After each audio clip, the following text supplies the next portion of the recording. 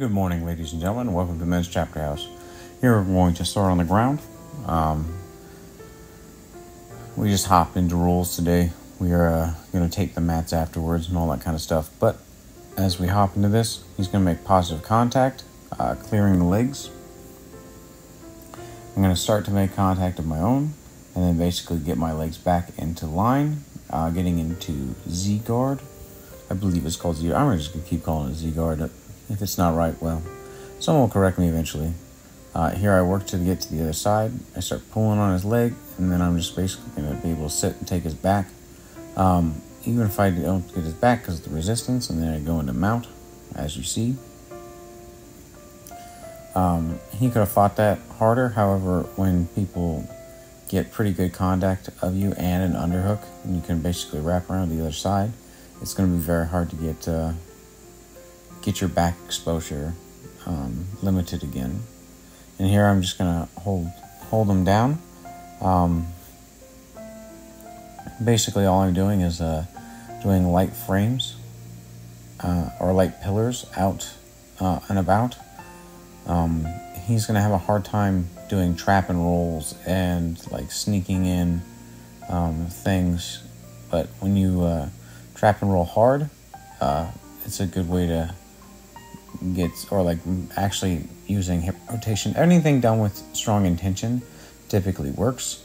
And here I have him in Omoplata, and on the other side I had control of his other upper body, so it made it hard for him to do any roll. And here I just slide my foot to the underside of his other foot, extending his foot, so he basically can't, like once he started to slide, he gets put into a tighter position. Probably a little rough on his back, not gonna lie, because if someone did that to me right now, I probably wouldn't be walking. Back's too tight for that. I'd be hurting.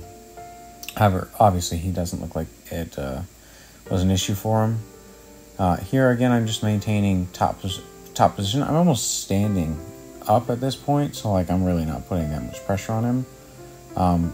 Once we get lower down, it feels like a way more pressure. As you can see, his body starts to have a hard time fighting it once I get lower. So if someone's like standing up on you, they're not like dropping all their weight on you. Here I could set up a darce, but I've never finished a darce in my life. So I'm really just kind of holding him down, using that top pressure. If he could use rotational pressure, he could probably end up on top here, or at least induce a scramble. That's easy to say, but hard to do kind of thing. And then my pressure here, I guess I just held him there long enough, and he was like, okay, let's move to a next spot, right? Because once you're stuck somewhere and you're new and you don't know what's going on, you might as well start again and get some more reps in. There's nothing wrong with that. So we're looking for a little bit of blood here because he had a little bit of blood on his hand. We don't know what it came from, and I was like, well, I'm pretty sure it's not mine. So I started looking around, be a little bit more hygienic kind of thing. Always have that stuff in mind. So, but it was his nose, dry out, maybe a little boop on the nose somewhere. Who knows? But here you're gonna get a hard frame. Ready? Haha. Limited editing, just so everyone knows. I'm not a big fan of doing like heavy edits or anything. You see what it is, you get what you get kind of thing. This journal is meant for really myself, and then whatever teammates would like to watch them. But if anyone gets better from it, I'm happy for them. And if my rambles are enjoyable to someone, well, good. I'm glad they helped someone out. But this is not meant for other people in the same sense of like, I think I have something important to say. I don't. Nothing I say in these videos are important. If you gain anything from them, good. That's all I can say. Good. Here I'm just going to hold him in this position. I have him in an arm bar, but he's going to have a very difficult time coming up into it because of the angle of my body.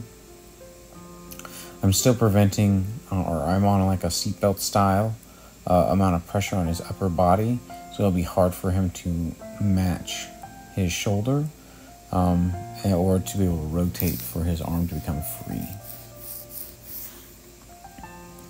And then here, I'm just basically going to show him that you can clear a lot of like side control locks when people they're in their wedges are not where they're supposed to be, kind of thing. And then you have to be able to insert your own wedges to prevent people. And then people can pass wedges when they can basically go above or below them. So like wedges are going to be like your door stopper or whatever you want to call it. But a door doesn't go upwards most of the time, and this is why a door stopper works. Here you see I get a cheeky Americana from the bottom position. However, that position it's not like a super solid position. If he would have fought a little differently, it would have gone away instantly, but it just would have made space, and that's all I used it for. Here he's going to try to take my back. When he takes my back, I'm basically just going to get lower. He has that cross collar right now, but as soon as I put my hand on it, he's going to lose it. I'm going to cross it over, and I'm basically just laying on top of his leg while controlling the other, and I'm just going to turn into him. Then I'm going to basically own the knee line and then sit up a little bit, and basically we're going to run out of time. So thank you very much for watching. Hopefully you learned something, and we'll see you guys on the next one. All right. Thank you guys. Bye-bye.